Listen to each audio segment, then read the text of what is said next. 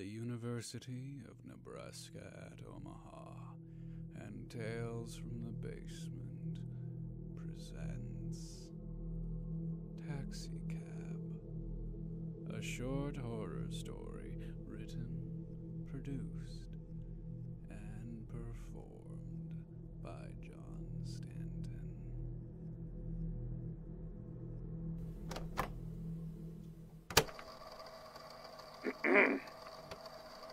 Hello, future caseworker. My name is irrelevant, though I am a detective like you should be. A detective that has been stuck working the basement archives. But regardless, I, like you, have been put down here for numerous reasons.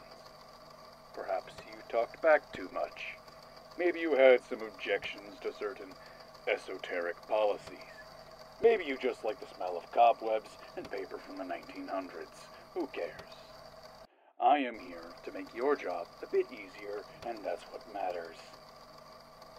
This archive that you're sitting in now has not been taken care of.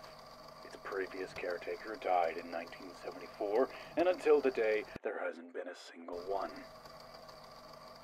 So anytime there's a case file that can't be solved, some schmuck tosses it into one of the many unlabeled filing cabinets down here. Do that for 3 decades and it results in a very disorganized library. So I am recording all of this for future caseworkers' benefits. Even brought my own tape recorder from home. Anyways, enough introductions. First case file. Civilian report. I am scared of cars.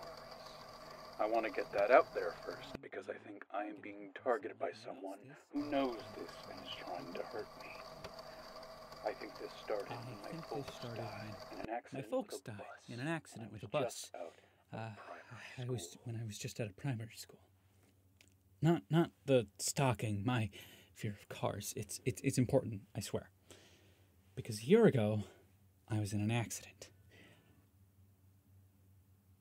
I was taking this taxi cab, a big yellow one. There was a meeting for work I needed to attend that was in a separate building from the firm, and I couldn't just walk. I wish I just took the grilling from my boss. I was the only survivor. It was a 3-4 car pileup. God, I still remember the smell of gasoline.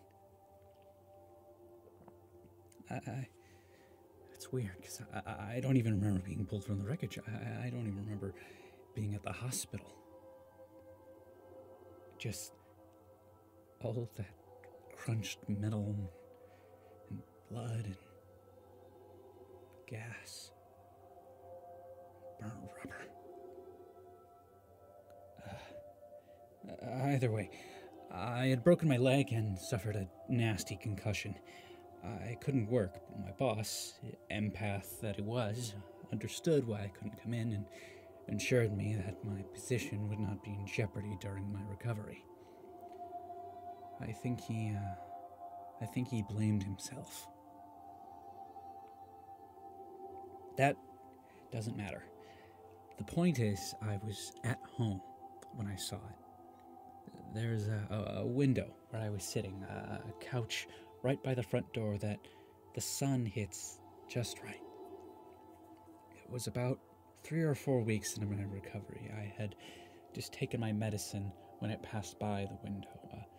A bright yellow taxi cab drove past my house. At first, I didn't care. It was just a cab. It probably got called to pick up one of the elderly people in my neighborhood. Then it passed again the next day. Still, I didn't think much of it. Maybe it was another person. Thing is, I started paying attention. It was the exact same cab as the day before. Same numbers on its side, same scratch on the rear corner, everything. I started keeping a record of when it would come on a notepad. I mean, I didn't really have much else to do, aside from listen to the radio.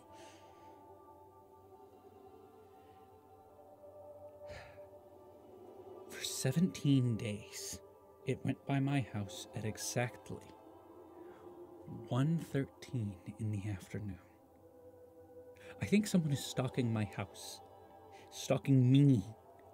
I only got here today so I could write this report because I asked the guy next door, and he saw it too. They drove me here. And they can confirm everything I've said. I am sound mind and body. I saw this creep driving by my house every day at the exact same time. I don't know what kind of freak wants to torture me like this, but I want it to stop. I can't take any. Well, it seems the other part of this report has been misplaced. Though I remember being told about this one. Psycho came into the station rambling about a taxicab stalking him in his neighborhood. I'm told he was given a bogus talk about how we'd look into it. We didn't, obviously. As later, the guy came in with a confession. He confessed to murdering and cannibalizing the family of 4 that lived next to him. I'll find the rest of the statement. End recording. This has been a Tales from the Basement production. Thank you for listening, and tune in next week for the conclusion of this story. Driver.